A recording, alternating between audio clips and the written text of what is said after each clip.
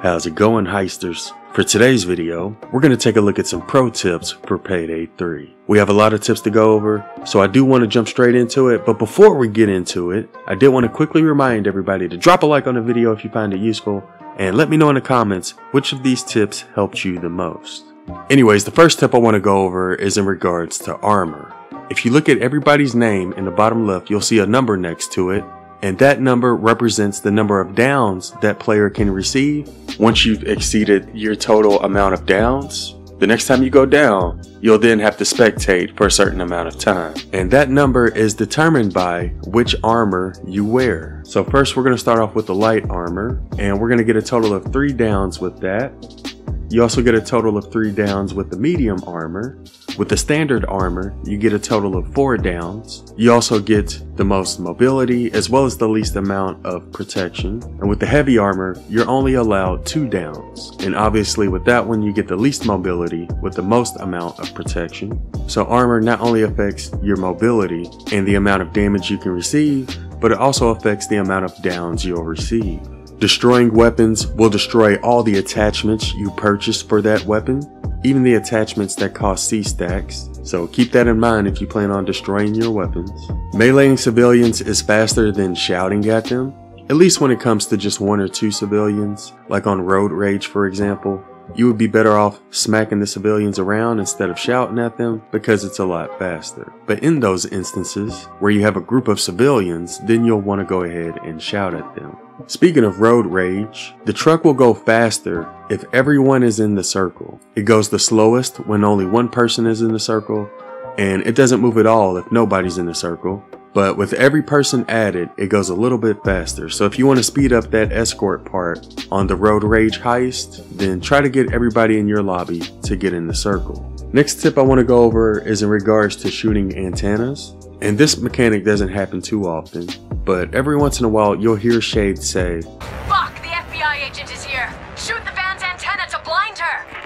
And when she says that, that means there's an FBI van nearby that has a satellite dish on top of it that you'll have to destroy. So I'm going to go ahead and show what this FBI van looks like. In this example, we were doing the dirty ice heist, and I believe it's always going to spawn in the same area on this heist, which is near where the escape van initially spawns. So if you ever hear Shade talking about the FBI van with the antenna, then you're going to want to run to this location and destroy the antenna that's on top of the FBI van. I believe this FBI van is supposed to be like Captain Winters in Payday 2. This is Payday 3's version of it. But yeah, you can destroy the dish within a couple of seconds, so it's not that hard to do. And I don't believe you'll see this FBI van on every heist. The only ones that I know of are Dirty Ice, Rock the Cradle, and Road Rage. But yeah, if you ever hear Shade talking about the FBI van, that's the van you want to look out for, and that's how you destroy the antenna that's on top of it. Now we all know that you can replace the oxygen before the thermal drill breaks on Gold and Shark, or at least I'm pretty sure most people knew that. But did you know that you can also fix the regular drill before it breaks? I believe it can trigger anywhere with 15 to 45 seconds left on the drill, so you want to stay near it.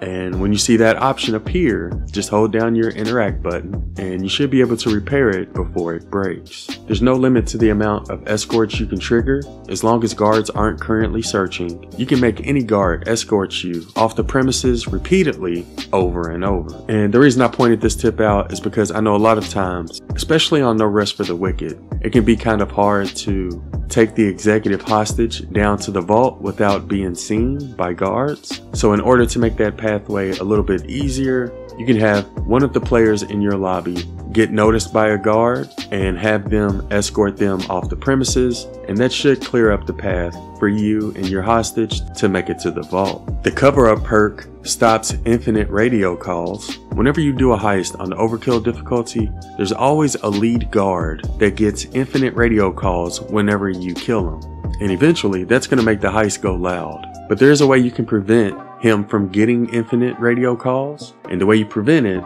is by using the cover-up skill. For whatever reason, when you take down a lead guard using the cover-up skill, he'll no longer receive any more radio calls. I'm not sure if this is intended or not, but this worked as of when I recorded this video, and it definitely seems useful when it comes to doing heists on Overkill. You can use knives as lures. All you have to do is throw it where you want the guard to go, and that guard will leave his current area to go investigate that noise. A couple things I should point out though. You want to make sure you don't have the retriever skill equipped if you plan on using knives as lures, because if you do, the knife is going to stick into the surface instead of breaking apart, and if the guards see that knife, then they'll all start searching. So if you don't want them to start searching, then make sure you don't have that retriever skill equipped. But yeah, if you use the skill that increases the amount of knives you can carry, as well as the skill that increases the amount of knives you get from ammo bags, then as you can imagine, you can get a lot of lures from your throwing knives. Speaking of knives,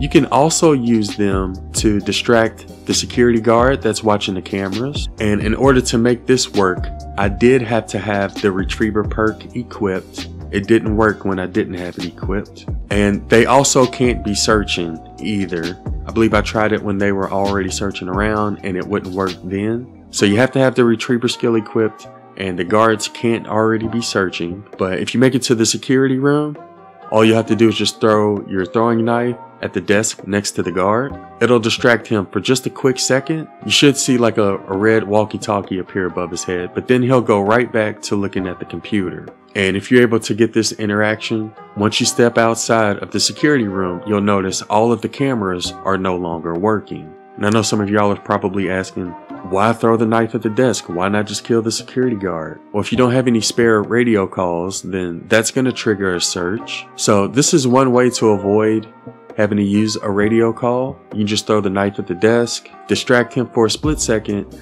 and that'll turn off all the cameras without having to kill that security guard. This isn't the only way to distract that security guard though. You can also turn off all the cameras by using loot bags, and you're pretty much going to use the same strategy. You'll throw a loot bag next to the security guard to distract him, and as soon as you throw it down, you want to pick it right back up. And if you did it correctly, all of the cameras should be turned off. So you can do that with either knives or loot bags. Speaking of radios left, I should probably point out that technically you get more than what you see in the game. On Overkill, for example, you'll get a total of 2 radios that you can use before the guards will start searching. But if you were to down a third security guard and answer his radio, it'll just trigger a search. So in Overkill, you're allowed 3 radio calls without triggering the alarm. But if you try to answer the radio while they're already searching, or if you try to answer the radio for the 4th time, then it will trigger the alarm. Instead of looking like this, which is how it currently looks, it should probably look more like this. And I got this image from Reddit, by the way. So yeah, that's another thing you want to keep in mind. Even if you run out of radio calls, as long as the guards aren't searching, you should still be able to get another radio call without triggering the alarm. Also, whenever you see first response arrive, you may want to stop shooting because the negotiation stage is going to start soon after that. And if you shoot during the negotiation stage, then it'll reduce the timer to 0 and it'll start the assault stage right away. So yeah, whenever you see first response arrive, you know the negotiation stage is going to come next. And if you want the negotiation stage to last as long as possible, even if you're just shooting into the air, it'll end the negotiation stage. So if you want it to last as long as possible, you want to avoid shooting, and you may also want to avoid going outside. I noticed for whatever reason, when I stepped outside during the negotiation stage, it ended all negotiations and started the assault wave right away. Also, I hardly ever see anybody use this mechanic, but there are a couple of heists where you can close the shutters and windows. So on No Rest for the Wicked, all you have to do is just press these buttons that are next to the windows. You can also do the same thing on Dirty Ice. You can close all the shutters by pressing these buttons that are next to the windows. But yeah, if you don't want people outside the building seeing what you're doing inside, then you can close those shutters, and that should help you out. Speaking of Dirty Ice, there's an easy way to get 2 out of the 3 codes without actually having to do anything.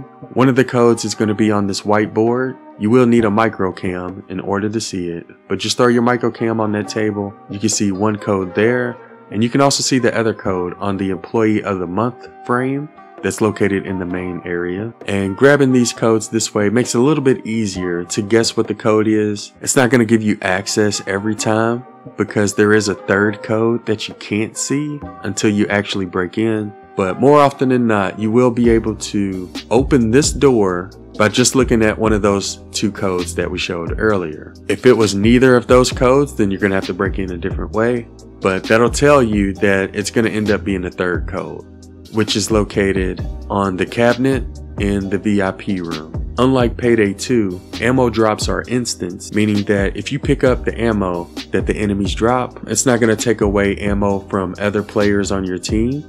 So yeah, in Payday 2, I remember I used to avoid using the ammo bags and just pick up the dropped ammo. But in Payday 3, it doesn't really matter. You can just pick up all the dropped ammo you see because that's not going to take away the dropped ammo that your teammates see. Their ammo drops are still going to be there. Couple of tips for Golden Shark. The red key card will always be in the same room as the employee. And you can check and see if the employee is in the first room by just looking in the window. Sometimes you'll also see him on the cutscene. I guess you could also use a motion sensor in the second room as well, but you won't see him right away every time. Sometimes he'll have to get up and walk around before you see him. And when it comes to flipping switches, you can use your micro cam to help that process go by quicker. When you use the micro cam, you don't have to go all the way back to the vault. You just pull out your camera, look at it, see what it is. You may have to zoom in, but you can see what it is, flip it, and then just go to the next switch. Also, wondering how many skill points there are? Apparently there's a total of 21, and here's the level you get each skill point. So you'll get your 21st and last skill point at level 100. And the last tip I want to go over is more of a PSA. When it comes to No Rest for the Wicked, do not, I repeat, do not throw your extra thermite into the fire one right after the other. Because I'm going to show you what happens when you do that. And I notice a lot of people have been doing it. So I don't know if you noticed, but Shade tells you not to overdo it because every time you overdo it, it triggers the sprinkling, which is obviously going to slow down the whole process. So the way to determine whether or not you need to throw extra thermite in there is by looking at the fire itself. If the fire is taller than you do not need to throw thermite into it. If you do throw thermite into it, when it's taller than you, it'll trigger the sprinklers, which you then have to turn off.